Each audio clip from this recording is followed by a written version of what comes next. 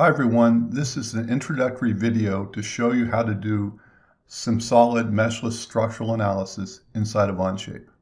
Okay, I'm in Onshape and I have a very simple single part model.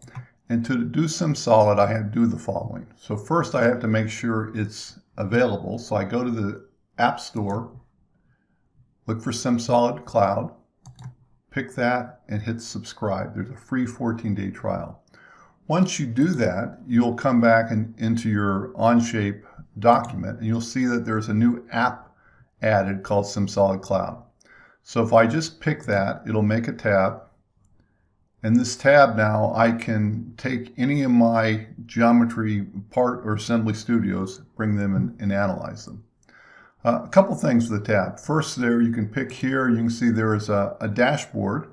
There's a project pane, there's settings, account info, help, and intro. Intro is very nice, gets you started, the 4 steps of doing analysis.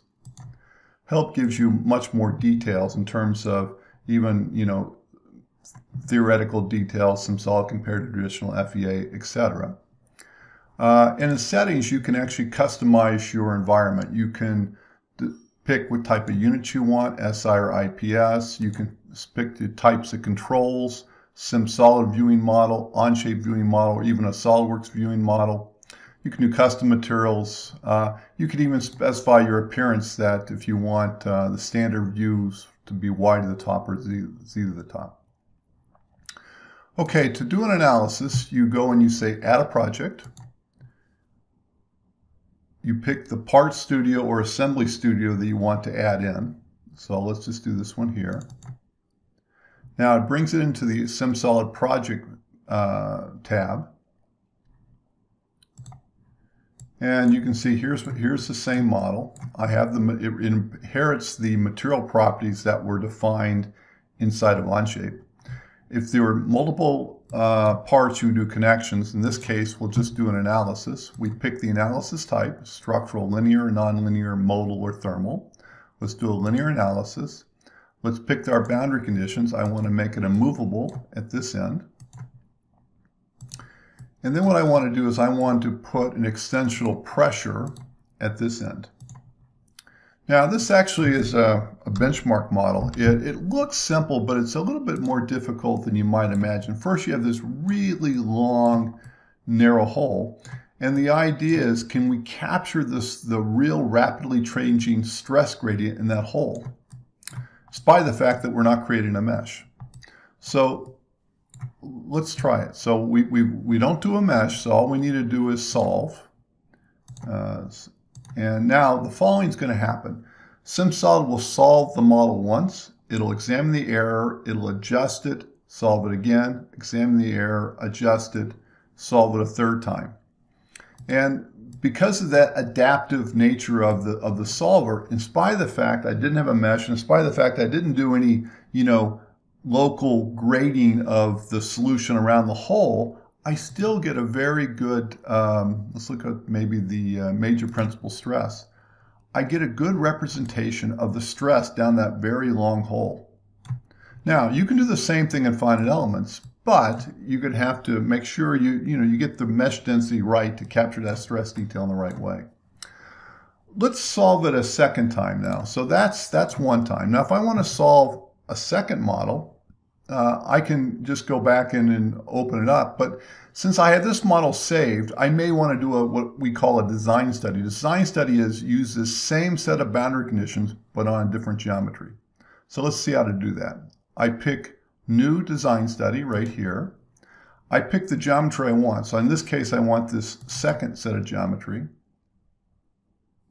And as this comes in, you'll see a couple things. Number one, it'll bring in the geometry. Number two, if there is any connections, it'll apply them automatically.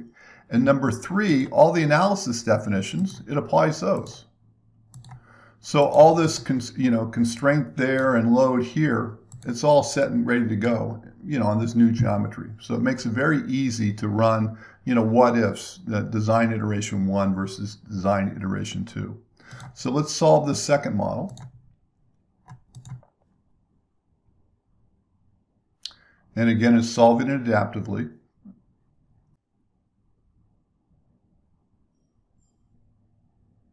Okay, there's the model. So we can compare that one to this one just by picking back and forth. Let's do 1/3 design study. This time, let's bring in a little bit more geometry. So here I'll bring in this. Now, a couple things. Now, this time I have actually multiple parts. I have washers and nuts, bolts, and I have a couple different beams there. So in this case, I have to first create connections. I can do that automatically. Let's just make it 1 millimeter tolerance on both gap and penetration and find all the connections in the model. Now you can see we have those connections there. Now I can come up here and my analysis was copied, but you'll see that there's a few things it didn't know about. So in this case, it doesn't know about this new geometry, but if I want to edit, it's very simple. I can either just pick here and say edit, or I can just double click and I can just add that additional face there, okay, for my constraint.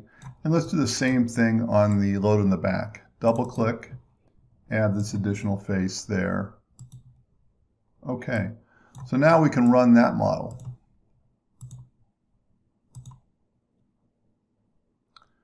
And again, the idea is that we can get a very rapid viewpoint of changing design geometry.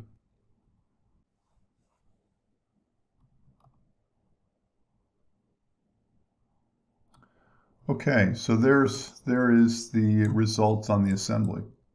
So assembly, part 2, part 1, all done in conjunction with Onshape, all done meshless. Thanks for watching.